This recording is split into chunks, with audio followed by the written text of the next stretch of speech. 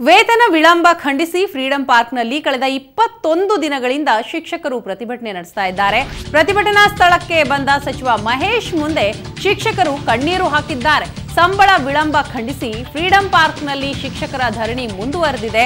ಪ್ರತಿಭಟನಾ ಸ್ಥಳಕ್ಕೆ ಬಂದಂತಹ ಸಚಿವ ಮಹೇಶ್ ಮುಂದೆ ಶಿಕ್ಷಕರು ಕಣ್ಣೀರು ಹಾಕಿದ್ದಾರೆ. ನಮಗೆ ವೇತನ ಕೊಡಿ, ಇಲ್ಲ ಸ್ವಲ್ಪ ವಿಷ ಕೊಡಿ ಅಂತ ಕಣ್ಣೀರು ಹಾಕಿದ್ದಾರೆ. ಶಿಕ್ಷಕರ ಸಮಸ್ಯೆ ಆಲಿಸಿದ ಪ್ರಾಥಮಿಕ ಮತ್ತು ಪ್ರೌಢಶಿಕ್ಷಣ ಸಚಿವ ಎನ್ ಮಹೇಶ್ ಅನುದಾನಿತ ಸರ್ಕಾರಿ ಪ್ರಾಥಮಿಕ ಹಾಗೂ ಪ್ರೌಢಶಾಲಾ ಶಿಕ್ಷಕರ ಆಳಲನ್ನ ಕೇಳಿದ್ದಾರೆ. ಶಿಕ್ಷಕರ ಸಮಸ್ಯೆಯನ್ನ ಆಲಿಸಿದ್ದಾರೆ. ಪ್ರಾಥಮಿಕ ಮತ್ತು ಪ್ರೌಢಶಿಕ್ಷಣ ಸಚಿವ ಎನ್ ಮಹೇಶ್ ನಮಗೆ ಸಂಬಳ ಕೊಡಿ, ಇಲ್ಲಾಂದ್ರೆ ಸ್ವಲ್ಪ ವಿಷ ಕೊಟ್ಬಿಡಿ ಅನ್ನುವಂತಹ ನಿಟ್ಟಿನಲ್ಲಿ ಶಿಕ್ಷಕರು ತಮ್ಮ ಅಳಲನ್ನ ತೋಡ್ಕೊಂಡಿದ್ದಾರೆ, ಕಣ್ಣೀರು ಹಾಕಿದ್ದಾರೆ. ಸಂಬಳ ವಿಳಂಬವನ್ನ ಖಂಡಿಸಿ ಕಳೆದ 21 ದಿನಗಳಿಂದಲೂ ಕೂಡ ಶಿಕ್ಷಕರು ಪ್ರತಿಭಟನೆಯನ್ನ ಮಾಡ್ತಾ ಇದ್ದಾರೆ, ಧರಣಿಯನ್ನ ಮುಂದುವರಿಸಿದ್ದಾರೆ.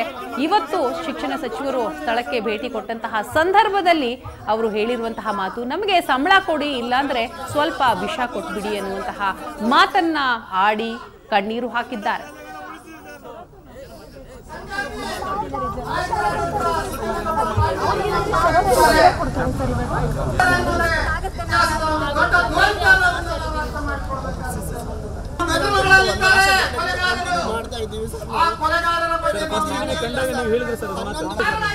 ಅವತ್ತೆಲ್ಲ ಡಾಕ್ಯುಮೆಂಟ್ಸ್ ಫುಲ್ ಫ್ಲಡ್ ಮಾಡಿ ನಿಮ್ಗೆ ಕೊಟ್ಟಿದ್ದೀನಿ ಸರ್. ಕಂಡೀಷನ್ಸ್ ಎಲ್ಲ ಕ್ಲಿಯರ್ ಮಾಡ್ಕೊಂಡು ಬಂದಿದ್ದೀವಿ. ಟೈಮ್ ತಗೊಳ್ಳಿ ಆರ್ಡರ್ ಒಂದು ವರ್ಷ ಆದ್ಮೇಲೆ ಸಂಬಳ ಮಾಡ್ಕೊಳ್ತೀವಿ.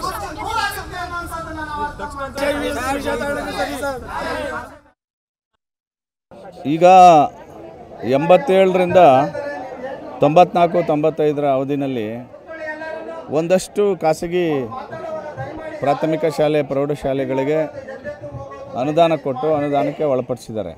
ನಂತರದ ದಿನಗಳಲ್ಲಿ ಒಂದು 95 ಸಂಸ್ಥೆಗಳಿಗೆ ಅನುದಾನಕ್ಕೆ ಒಳಪಡಿಸೋಕ್ಕಾಗಿಲ್ಲ.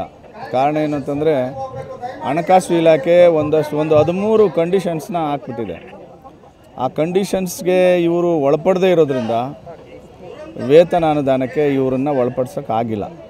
ಫೈನಾನ್ಸ್ ಸೆಕ್ರೆಟರಿ, ನಮ್ಮ ಶಿಕ್ಷಣ ಇಲಾಖೆ ಪ್ರಧಾನ ಕಾರ್ಯದರ್ಶಿ, ಇದು ಸಂಬಂಧಪಟ್ಟಂಥ ಎಲ್ಲ ಅಧಿಕಾರಿಗಳನ್ನ ಕರೆದು ಒಂದು ಸಭೆ ಮಾಡಿ ಈ ಇಶ್ಯೂಗೆ ಒಂದು ಸಕಾರಾತ್ಮಕವಾದಂಥ ತೀರ್ಮಾನ ತಗೊಳ್ಳೋಕ್ಕೆ ನಾವು ನಿರ್ಧಾರ ಮಾಡಿದ್ದೀವಿ. ನಿಮ್ಗೆ ಕೊಟ್ಟಿದ್ದೀನಿ ಸರ್. ಕಂಡೀಷನ್ಸ್ ಎಲ್ಲ ಕ್ಲಿಯರ್ ಮಾಡ್ಕೊಂಡು ಬಂದಿದ್ದೀವಿ. ಟೈಮ್ ತಗೊಳ್ಳಿ ಆರ್ಡರ್ ಒಂದು ವರ್ಷ ಆದ್ಮೇಲೆ ಸಂಬಳ ಮಾಡ್ಕೊಳ್ತೀವಿ.